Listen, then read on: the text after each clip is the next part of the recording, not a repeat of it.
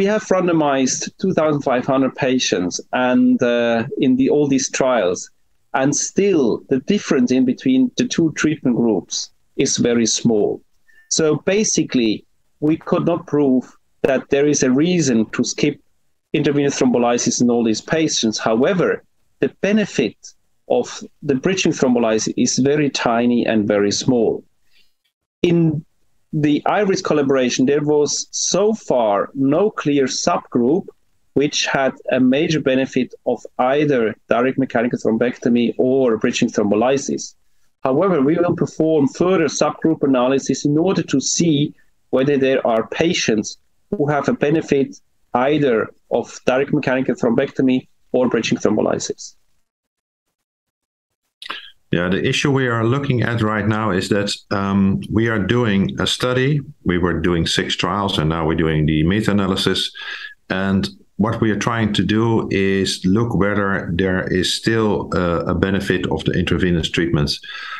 And for getting rid of a treatment, the statistics are much more complex, but the statistics for non-inferiority makes it also harder to get rid of, let's say, a standard treatment which is already there.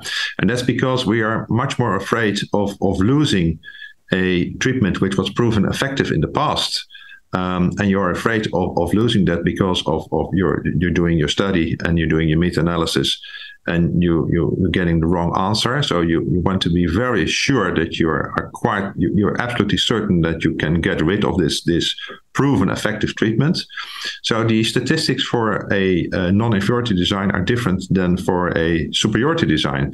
So let's imagine that the world around. Let's imagine that we would have at first endovascular treatment, and that right now somebody would come along and say, "Hey, I have a potent drug, which is a lytic drug, and you should add it to endovascular treatment."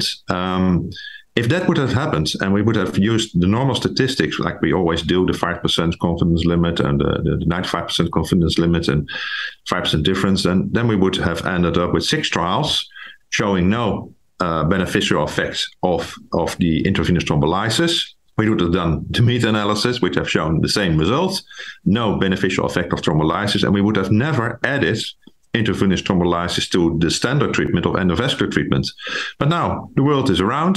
The world is that we have the standard treatment, which is the combination, and with the current trials and with the current meta-analysis, we can't say that the combination treatment let's say we can't say that direct endovascular treatment is as good as having the combination treatment. So we have to stick to the standard treatment, which is the combination. That's the real world.